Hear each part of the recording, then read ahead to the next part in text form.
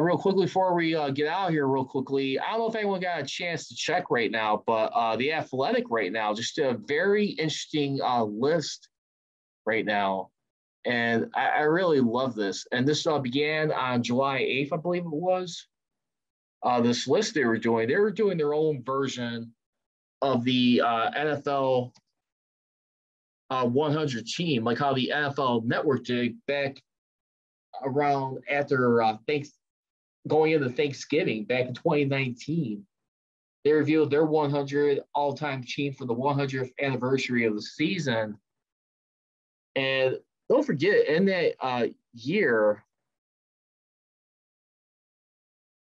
I mean, the leaderboard in that one, the Steelers had about 9 players altogether. Raiders had the most players with 13. Well, according to the Athletic, they did it strictly on players, while the NFL Network did it on not only players but coaches too. This one was just all the greatest 100 players.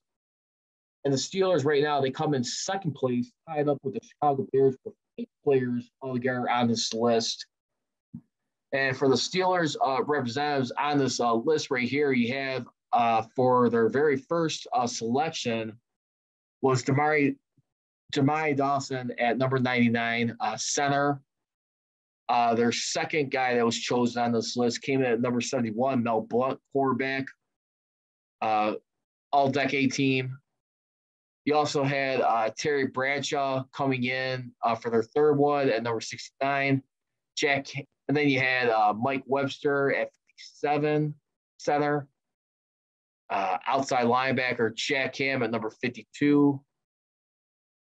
Then you also had Jack Lambert, number 37. Rob Woodson, number 26. The next one was Mean Joe Green. So they had 8 players altogether.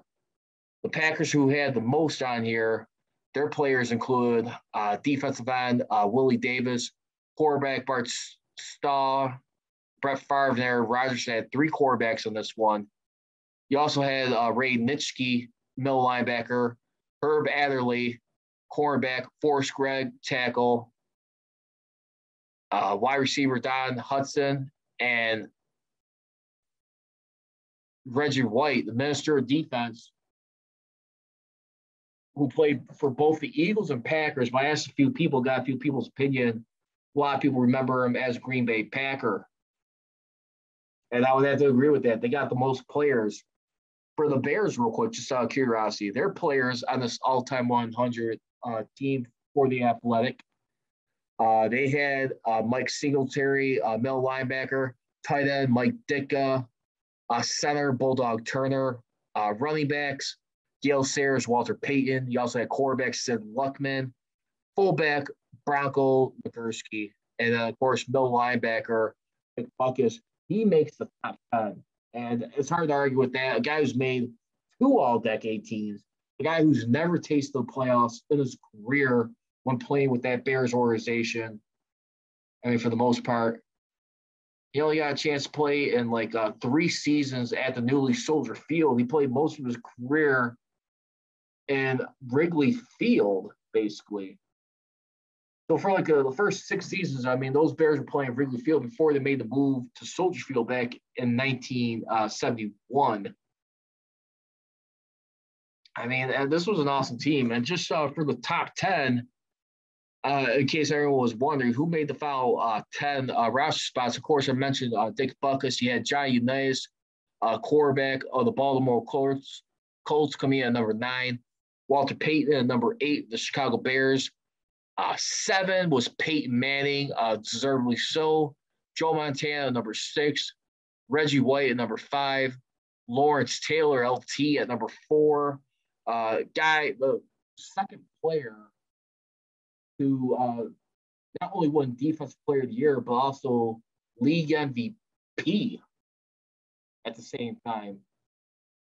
I mean, that was truly amazing right there in its own right. I mean, when you look at, LT, that guy was a wrecking machine, no doubt. When you really put it all together, I mean, he became the second person to win that honor, just like Alan Page did. I mean, Lawrence Taylor won this award 3 times, the Defensive Player of the Year. Then you also have followed by Lawrence Taylor, Jerry Rice at number 3, Jim Brown number 2, and last but not least, Tom Brady, TB12 at number 1. And who could argue that? I mean, despite all the controversy he had with Spygate, Deflategate, whatever, I mean, it's hard to overlook a guy winning more Super Bowls than any franchise with 7. I mean, the guy is just purely the winner. This is the best of the best. The only beef I have with this list on here, no respect, but safeties. I mean, for the safeties position, they only had 2 on here, which is Ed Reed and Ronnie Lott. It's kind of hard to argue with that list right there, but I will love to see Troy Polamalu get in this list. I think the only thing that killed Troy Polamalu in his career was the fact that he wasn't able to stay healthy as much after that last Super Bowl victory. I mean, when you started to look at it, I mean, the guy has only missed about 17 there's only 16 games he did not account for that he didn't start. He only started 142 out of 158 games. And I think just for the reasons alone, where he had like the 2 seasons where he was legitimately hurt back in 2009 and 2012, I think if anything, if he would have stayed a little bit more healthier in that probably would have stitched it up for him, because a guy like Ed Reed too, I mean, who's definitely flawless in his own right. I mean, he didn't start missing a significant amount of games. Well, he didn't miss hardly any games at all. But I just think Troy Polamalu is a looseness right there. Very disappointed to not see him make this list, though. He didn't make it on the NFL Network's 100 all-time team back in 2019, yet alone the Athletic. But again, this is the best of the best. Steelers getting 8 players altogether, tied for second most with Chicago Bears. You can't argue with anything from that. I mean, a big chunk of it, of course, coming from the Steel Curtain dynasty back in the 1970s. So, very good list. What a great way to kick off the season. It ended on Wednesday. Tom Brady's name got revealed, and here we go. So, real quickly, fair or foul? Steelers will get their first losing season this year under Mike Tomlin. I'm going to go with foul. I realize they got one of the tougher strength of schedules right now.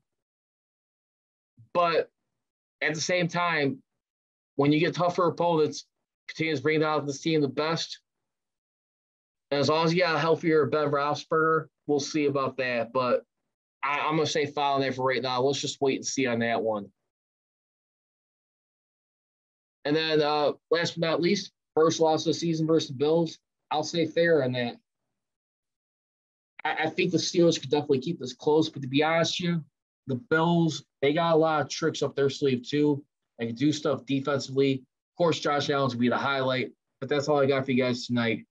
So thanks for everybody getting a chance to tune in here on the Matt Steel Podcast. Once again, you guys can follow me on Twitter and Instagram. On Twitter at Matt Steel CGR, and on Instagram at Matt Steel Nation. So I leave you. Don't be trolling, be rolling.